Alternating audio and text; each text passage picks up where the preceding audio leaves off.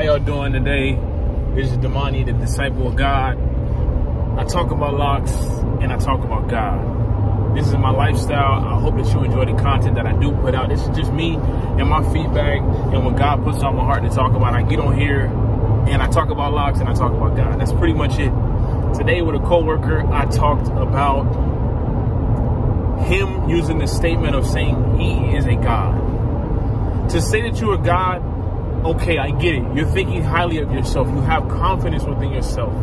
But to say that you're a Christian, you're a man of God, and to say that you are a God is wrong. If you are a God, that means that you rely on your own strength.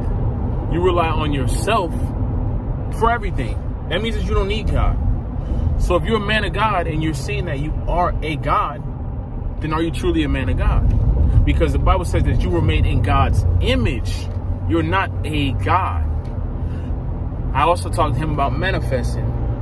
I told him that manifesting is, I guess you could say, when God created everything, earth, when he created the heavens and the earth, he basically spoke it into existence. That's the power of God.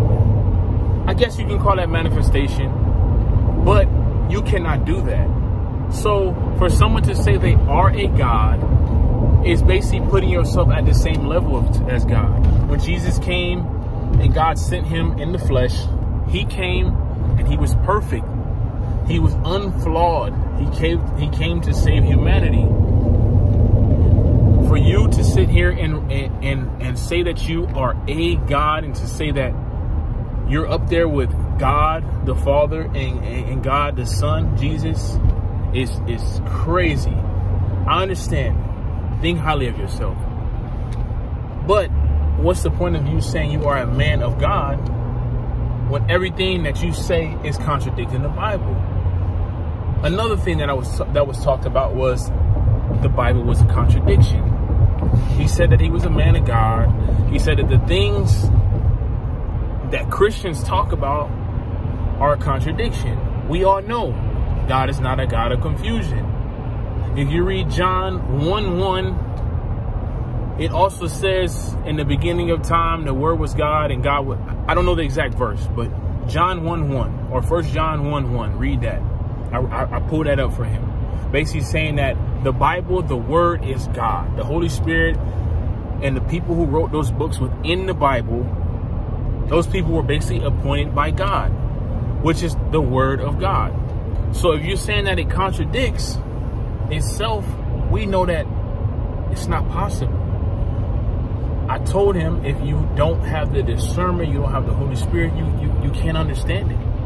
You're gonna find every reason to say you're God, to put yourself on the same pedestal as God. You're gonna find every reason to sit here and say you can manifest stuff, or you're more spiritual, but you don't get down with the religious aspect. But everything that you do and your fruits don't add up. So I say that to say, I get it. Everyone has their own personal beliefs, but you have to point to the facts and the truth. So you can call yourself a God, you can call yourself a goddess, however you want to say, but you are not a God. It's the simplest way to put it. You're not a God. You are made in the image of God, meaning you want to be a billboard. You want to be on the side of the, you want to be in public and you want to display what it's like to know God, what it's like to be a child of God, but you're not a God because you were born in sin. You're not perfect. Your heart is evil. Your heart is wicked. Your mind is evil. You got to pray to God for cleansing every day.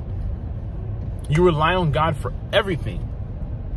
If you were God, you wouldn't need God. And that's as simple as it is. God bless y'all. I hope I didn't go too much off on a rant.